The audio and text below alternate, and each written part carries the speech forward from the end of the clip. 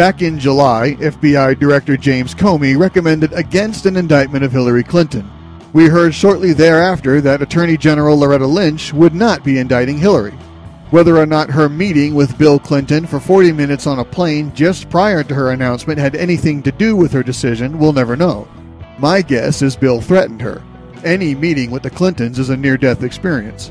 Well, rumor has it that this administration's failure to indict Hillary for her obvious crimes has career agents and attorneys with the FBI thoroughly disgusted.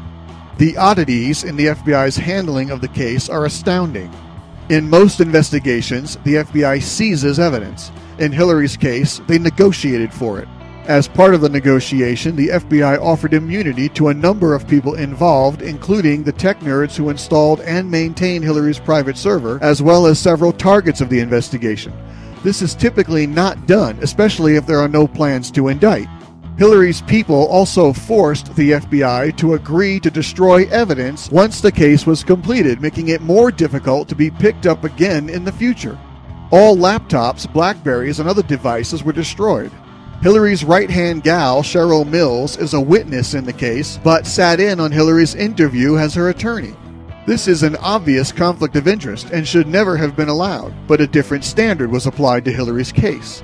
Hundreds of FBI agents and analysts work with Department of Justice lawyers around the clock building the case against Hillary, and according to sources within the FBI and DOJ, there was not one single agent or attorney who did not believe the evidence warranted an indictment.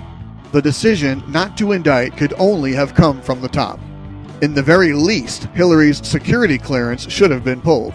The career agents in the FBI feel their hard work has gone to waste and believe Comey has forever tarnished the FBI's reputation as well as his own. It's obvious that the Obama administration never intended to bring Hillary to justice, and any investigation into her criminal activity was all for show. Thanks for listening. Don't forget to subscribe and donate at theraywarnershow.com.